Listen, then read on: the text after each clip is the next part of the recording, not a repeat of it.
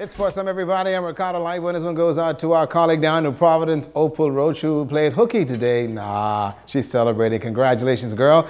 Well, the Bahamas Football Association has started the process of selecting its under-17 girls team that's going to compete in the qualifier for the Confederation of North Central and Caribbean Association Football World Cup. They held some tryouts here at the Freeport Rugby Club, and Megan Shepard. No, she wasn't there. Guess who was there? Kimberly Mullings. Ugh. Kevin Davies is the head coach of the under-17 girls national soccer team. He and his assistant, Rakia Bain, were excited to return to Grand Bahama Island to recruit players. Last year on my under-15 team, 10 of the 18 girls were actually from Freeport. So I was expecting great things. The numbers are a little disappointing to me. Some of the girls that were on the team last year are actually in Nassau now, so I've seen them already. But I would have liked to see all of them. Coach Davies says many opportunities are available to the girls. We're actually preparing to go to Puerto Rico probably between the 21st and the 28th of August to play in the under-17 girls World Cup, CONCACAF World Cup qualifiers.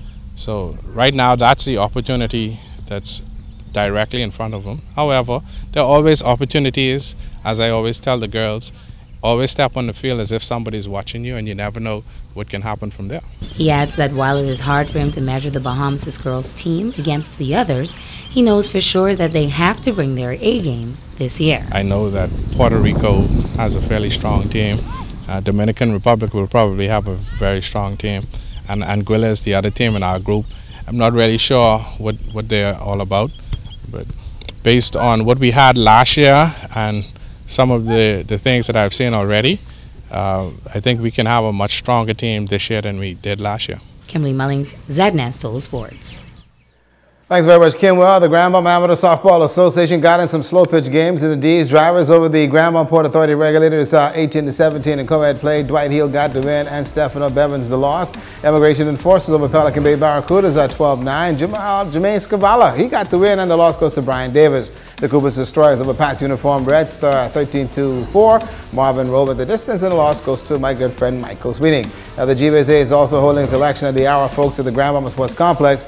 Now they had a steering committee led by Helena Cooper, Michael Sweeting, Cecil Williams Jr., as well as Gwen Simon Pinder, Martha Edgecombe, and Yvonne Lockhart. They try to keep the league together until they elect a president and executive committee. Tonight, they better elect one by hook or crook, or the GBSA is going to be in a lot of trouble.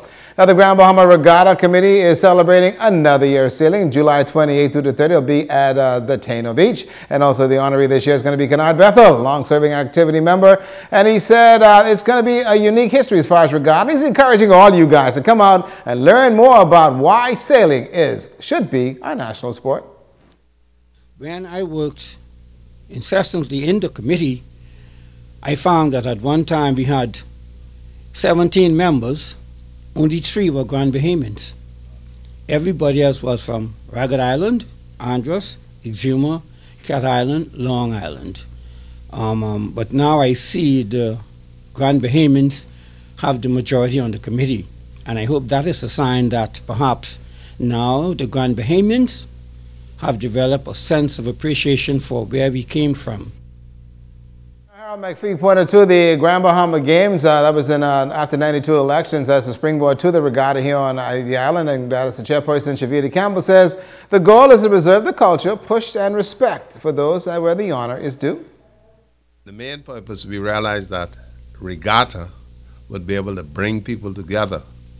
And so we started off with 6 boats. We invited 6 boats out of New Providence, because Grand Bahama at that time had 6 constituencies, and we identify each boat with a constituency, and as a result, once the boats came in during the race, the people forgot about the election and they cheered for their boats. Grand Bahamians, this is our time to truly get involved and learn about our culture, learn about these things that we call to be our culture, which is learn about your history and your heritage. Once you visit our Facebook page, you'll see a telephone number there. You can find us and make sure you can get in touch with someone from the committee if you're interested in vendorship. And also, it's going to be a great sailing event. I got to also say, get well to my good friend Cecil Jerry Lowe. He's not doing too well. I'll press with him tonight. Jerry, listen, we got to go to Grand Key to catch all them puppies on the dock, okay? That's a look at sports tonight.